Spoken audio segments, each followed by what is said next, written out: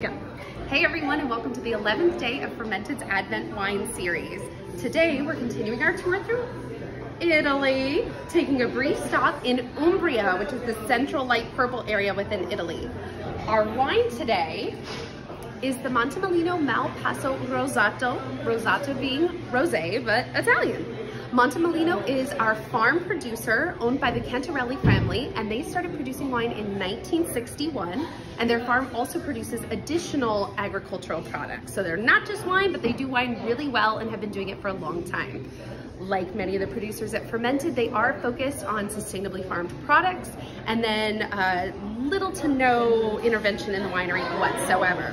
So the wine, 90% Sangiovese and 10% Gamay del Trasimeno. And like the Cannonau you tried earlier this week with Mary, Gamay del Trasimeno is another localized name for Grenache. So Grenache love it, and they love it enough to put a different name on it and call it their own. So this is going to be bright, fruit forward, a little spicy, and you may notice a liter, so you get an extra pour, and screw cap, so no additional accessories required. Saluti and enjoy!